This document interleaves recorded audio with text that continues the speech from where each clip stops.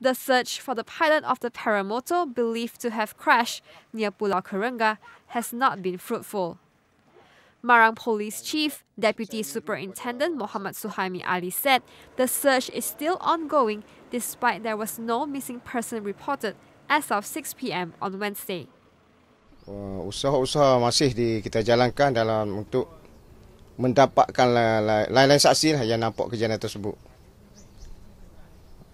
Dan juga saya menyeru kepada masyarakat dan juga orang ramai yang mungkin kehilangan saudara mara atau waris untuk berhubung dengan pihak polis di Ibu Jawab Polis Daerah Marang dan juga balai-balai yang berdekatan.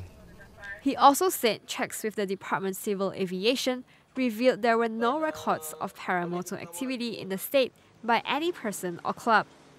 A total of 45 men from the police, fire and rescue department and the Civil Defense Force have been deployed to take part in the search. Superintendent Muhammad Suhaimi said authorities will have to rely on the statement by the sole witness named Sapi, also known as Hassan Tahar, as there are no other witnesses. The man claimed to have seen a yellow and red parachute plunging into the sea on Wednesday evening.